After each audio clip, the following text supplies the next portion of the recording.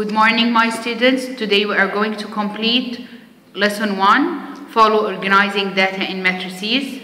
First of all, we are going to take the meaning of equality of two matrices. When we can say that the two matrices are equal, when all of the elements in the first matrix equal all of the elements in the second matrix. Here 1, 2, negative 1, 5, 1, 2, negative 1, 5. Example for this. You have A 3, 4, 0, negative 2 and B negative 3, 4, 0, negative 2. Is A equals B? Explain your answer. Look at the first element A1, 1 and B1, 1. Here is 3 and here is negative 3. So because they are not equal, so A not equals B. Now you have example how to use the equality matrices to find the unknown. Use the equal matrices to solve the equations. So we are going to solve it as equation 2x plus 5 equals what here? 25. So I want to get x, the unknown. So 2x plus 5 equal 25. Find the unknown x, it will be 10. What is the other value? Y. You have here y plus 18 equals what? 3x plus 12.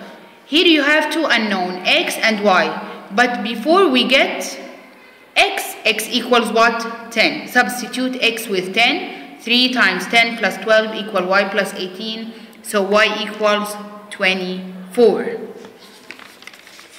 Multiplying a real number by a matrix. What you are going to do is to multiply or to distribute each element by the real number. Negative 2 times 4, negative 8, negative 2 times 1, negative 2, negative 2 times 5, negative 10, negative 2 times negative 1 equals 2. Here you have an example A. I give you A and I want you to find negative 5A. What you are going to do is to multiply each element times negative 5 with the calculator. You will get the answer. Transpose of a matrix. What's the meaning of transpose?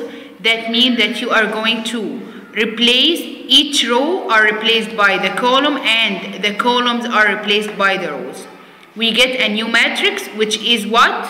Transpose matrix, and we denoted, or we can say the sample of this is A transpose T, or A transpose all of the bracket T go with T equals A.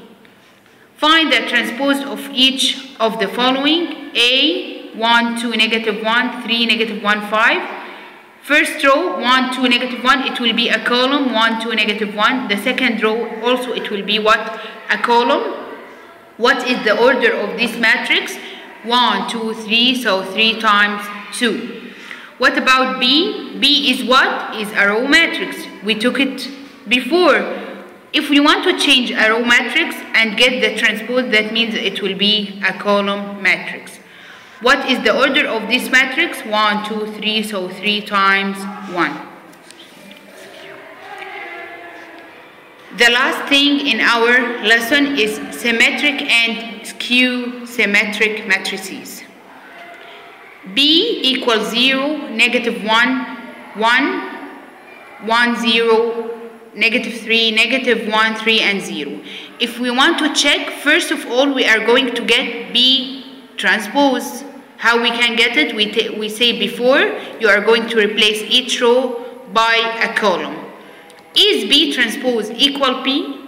No, they are not equal. So if they are not equal, we are going to get the second step is negative B transpose, multiplied by negative. When you multiply it by negative, you will find that B equal negative B transpose. That means that this matrix is skew symmetric. If they are not equal, like this example, you have A and you are going to get first A transpose. When you get A transpose, you will find that A equals what? A transpose. So you are not going to take or get the second step, which is negative A transpose. Why? Because A equal A transpose. That means that they are what? Symmetric.